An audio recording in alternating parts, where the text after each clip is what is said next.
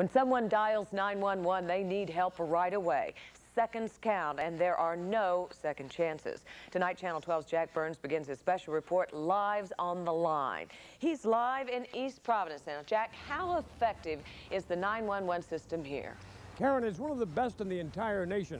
In fact, if you're walking down the street and you need help, you can call 911 from a payphone. All you have to do is pick it up and punch up 911, even if you don't have any change. And on top of that, even if you don't know where you are.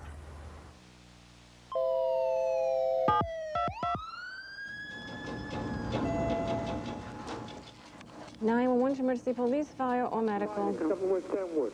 What is it? A fire. You're at 71 Stanwood, apartment 5, Stanwood. Our first priority is to verify the address, make sure you have the correct address, make sure the emergency is at that address. Is the fire in the location where you are? Yeah, no, always a lot of smoke. I don't know where it's coming from. All right, can you get out? Get everybody out safely. I'm on one here. Hurry up. 71 Stanwood, 71 Stanwood, apartment 5. There's a lot of smoke in the hallway. Okay, well, that's the one right over. Attention engines 10, 11, 8, Special Hazards 1, Ladders 5, 2, Rescue 1 and Chief 2. Response to 71 Stanwood Street. Take still box 1327 Niagara and Stanwood for a reported house fire.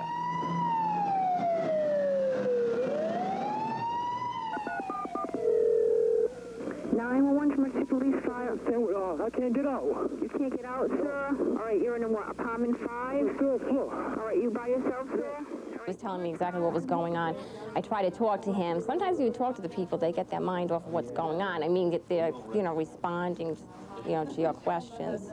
It helps them stay calm. We'll call the fire department, sir, to tell them that you're trapped on the 3rd floor. You're on the 3rd floor, is that correct? All right. Providence Fire. Hi, this is 911 calling. You know that fire at 71 Stanwood? We have a gentleman who can't get out of his apartment. When did you know there was a man trapped? We knew there was a man trapped when we arrived on the scene. We saw him hanging out of the 3rd floor window.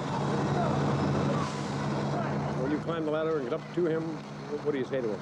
Well, you're trying to calm him down, get up to him as quickly as possible, and get him out of the building and onto the ladder, and then make sure that he's okay in a stable position, and then bring him down. He says no one on the 3rd, but you might want to get up there.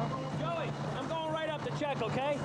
Good communication is very, very important. It's critical. Everyone needs the same information. I don't think there's an acceptable margin of error in this case. You want to do the job, you want to do it right. No time for mistakes. You can't even put a price tag on this system. The system is great. We know exactly where you are. If child calls, doesn't know where they're located, we know exactly where you are. You couldn't put a price tag on this system. As you can see, those firefighters and rescue workers have no time to waste in responding to those calls because lives really are on the line. Karen? Jack, we really don't think about what a job those people do, the 911 people, firefighters, and so forth. Now, Rhode Island has a statewide 911 network, but what if you live in Massachusetts? Well, in Massachusetts, I was talking to some fire chiefs in Seekonk and Rehoboth, especially in southeastern Mass. They're about 1.5 years to 2 years away from getting a system like ours.